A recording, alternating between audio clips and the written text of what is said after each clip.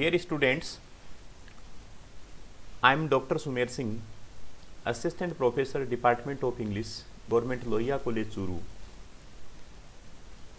Today, in this class of B.A. Part Fest, Paper Fest, Poetry and Drama, we will study about literary terms. Among the literary terms, today's topic is lyric. As we have studied in the previous classes about sonnet, in the same way, lyric is also one of the most important literary terms and type of poetry in English literature. As sonnet is also one of the most important kind of romantic poetry, in the same way, lyric is also one of the most important kind of romantic poetry and literary term. So today we will study literary terms, and among the literary terms, lyric is today's topic.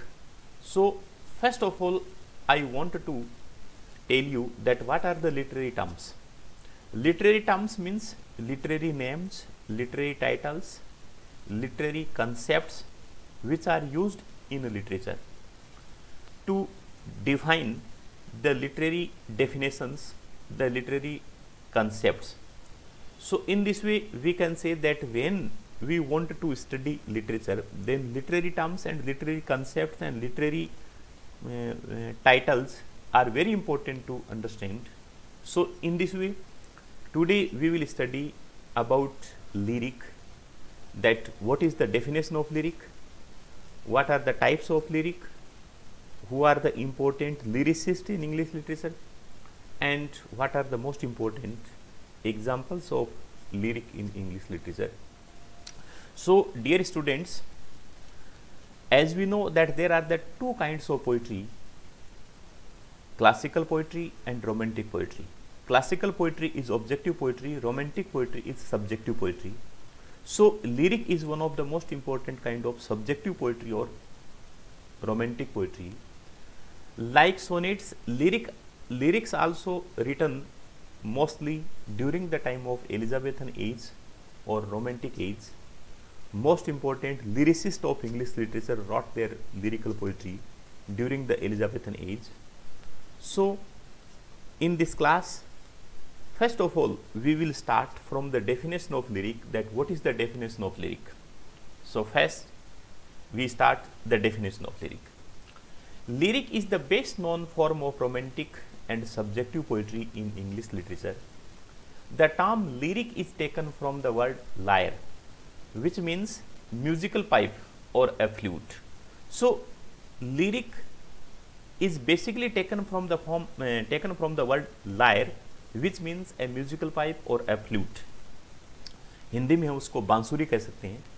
तो बांसुरी से गाया जाने वाला जो गाना है उसको लिरिक कहते हैं.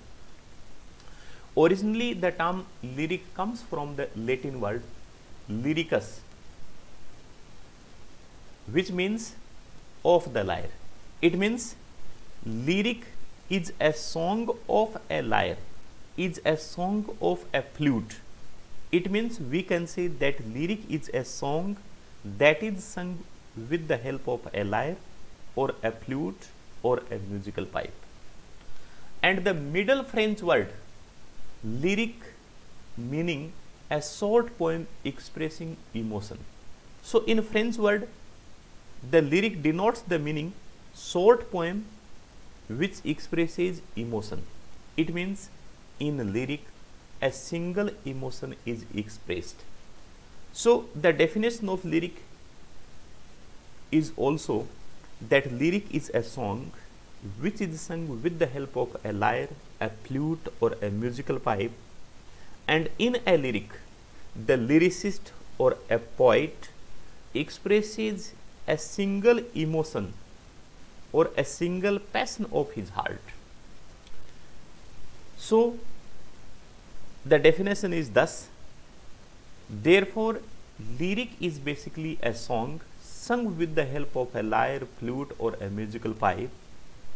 In a lyric, the poet expresses a single emotion or a feeling of heart which may be of joy, happiness, love, sorrow or pain. So the single emotion of heart may be of any kind, that may be of serious kind, that may be of joy, happiness, etc. Lyric has a rhythm and sound that is also or almost musical when recited aloud. So we can say that lyric is basically a song, and song is recited aloud.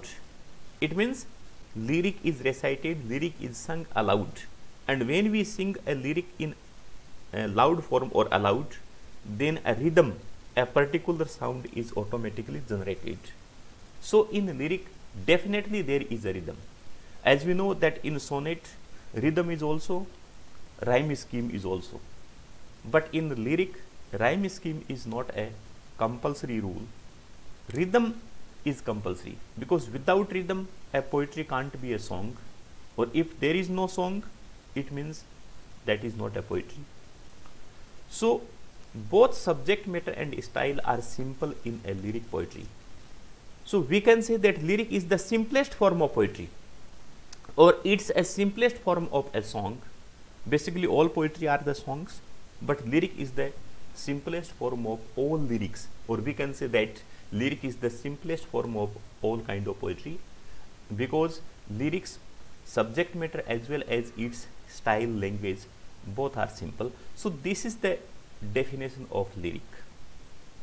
Now we come to the topic of lyrics in English literature, because lyric, as we know that lyric is one of the most important kind of literary genre.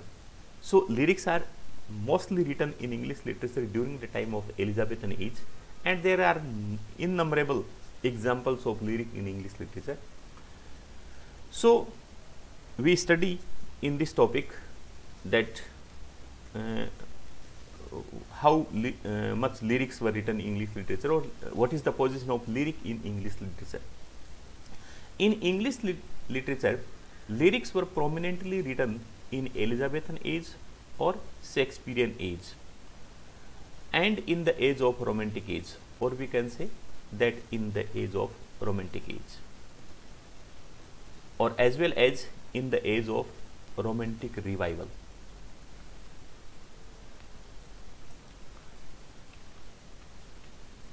The poet of English literature wrote several types of lyrics such as pastoral lyric, love lyric, metaphysical lyric, nature lyric, and so on. So in this way the poets wrote several kind of lyrics such as love lyrics, metaphysical lyric, nature lyric, and so on. Christopher Marlowe, Sir Walter Raleigh, Robert Burns, John Donne, William Wordsworth, Lord Alfred Tennyson, W.B. Yeats are the best known lyricists in English literature. So dear students, we can say that lyrics were written in all ages of English literature, in all periods of English literature, but mostly important lyrics were written during the time of Elizabethan age. So Elizabethan age is the best known age of lyrics as well as of sonnets, but lyrics were written in all ages. In Elizabethan age, Christopher Marlowe, Sir Walter Raleigh, Shakespeare, Spenser are the important lyricists. Later on, in metaphysical age, John Donne also wrote metaphysical lyrics, love lyrics. In the age of Romantic revival, William Wordsworth wrote beautiful lyrics. Lord Alfred Tennyson wrote beautiful lyrics during the time of Victorian period. W. Yeats is the well-known lyricist who wrote lyrics in modern age. So we can say from the Elizabethan age to modern age, lyrics were written prominently in English literature. So lyric is most important type of poetry in English literature. Now we come to the examples of lyric, that what are the important examples of lyric in English literature. So we can say that before examples we want to discuss the important characteristics of lyric, that what are the important characteristics of lyric in English literature. As we know that both subject matter and style are simple in a lyric. The second characteristics, lyric is longer than sonnet, or we can say lyric is longer than the general poem. So lyric may be of 20 lines, 50 lines or more than. So this is the next quality. And in a lyric, the poet expresses a single emotion of human heart. So this is also a characteristic of lyric, that poet expresses a single emotion of his heart, and the emotion may be of serious kind as well as of gaiety. So this is the quality of a lyric. And lyric is easily recitable. Lyric is easily sung with the help of musical instruments. It can be sung with the musical instruments, and we can recite it aloudly. So that is also quality of lyric. Lyric is also memorable. We can easily memorize lyric. So these are the important characteristics of lyric. Now we come to the example of lyric, that what are the best example of lyric in English literature. As we know that in all ages of English literature, lyrics were written prominently, and poets expressed their feelings of heart in all ages of English literature. But the best examples of lyric are as follows. The first example, the passionate shepherd to his love. This is the pastoral love lyric, and it is written by Christopher Marlowe. Christopher Marlowe is one of the most important poet of Elizabethan age, and Christopher Marlowe wrote basically dramas, and among dramas he wrote tragedies, but except tragedies he also wrote beautiful love lyrics, and the best example is the passionate shepherd to his love, and this is the romantic lyric, or it is a pastoral love lyric. Then the sunrising. Sunrising is the most important love lyric of John Donne, and it is a metaphysical love lyric. As we know that John Donne is the father of metaphysical poetry in English literature. So John Donne love lyrics as well as metaphysical lyrics, and all love lyrics of John Donne are the metaphysical lyrics. So the sunrising is the beautiful example of a metaphysical love lyric. The third one is the solitary reaper. Solitary reaper is a important lyric, and it is written by William Wordsworth. William Wordsworth is the most important or age representative poet of romantic revival in English literature, and he wrote several beautiful lyrics. The solitary reaper is also a nature lyric.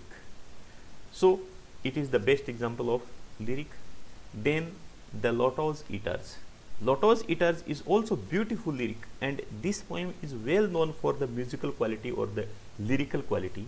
So Tennyson wrote beautiful lyrics, and it is the lyric of Victorian age, as Tennyson is the representative poet of Victorian age. The Lake Isle of Innisfree. Lake Isle of Innisfree is also a lyric, and it is also we can say a nature lyric, because in this poem the poet describes about the beauty of nature. So it is written by W.B. Yeats.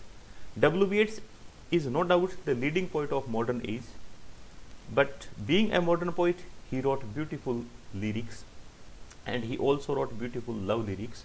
So in this way, as we have seen that lyrics were written in all ages of English literature. So these are the best example of lyric. In this way, dear students, in this today's class, we have discussed lyric in detail. As we have discussed what is the definition of lyric, how lyric is generated in literature, and then we have discussed lyrics or the position of lyric in English literature, and then we have discussed the characteristics, qualities of lyric, as well as the best examples of lyric in English literature.